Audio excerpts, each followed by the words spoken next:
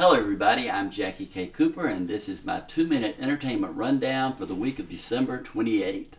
Unbroken is one of the big movies this Christmas, directed by Angelina Jolie. It's the story of Louis Zamperini, and he was an Olympic runner. He was also in World War II. His plane was shot down. He was adrift at sea for 47 days, and when he was rescued by the Japanese and taken to a prisoner of war camp.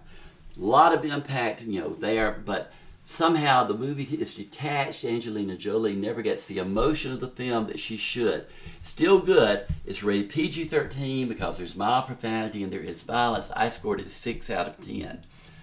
Another movie based on a true story is Big Eyes. This is about the painter Margaret Keane and her husband Walter Keane. She painted the portraits that were famous in the 60s for children with huge eyes.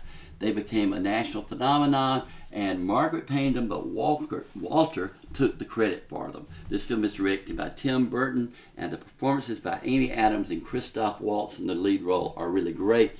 It too is rated PG-13 for profanity and adult situations. I scored it 7 out of 10. Finally, we have the musical Into the Woods, the Stephen Sondheim musical, big cast: Meryl Streep, Emily Blunt, James Corden, Johnny Depp, and on and on.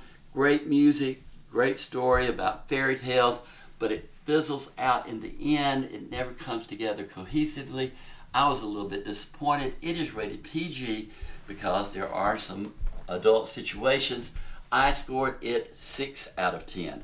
Next week we'll be talking about the movies The Gambler, The Imitation Game, and the Julianne Moore movie Still Alice.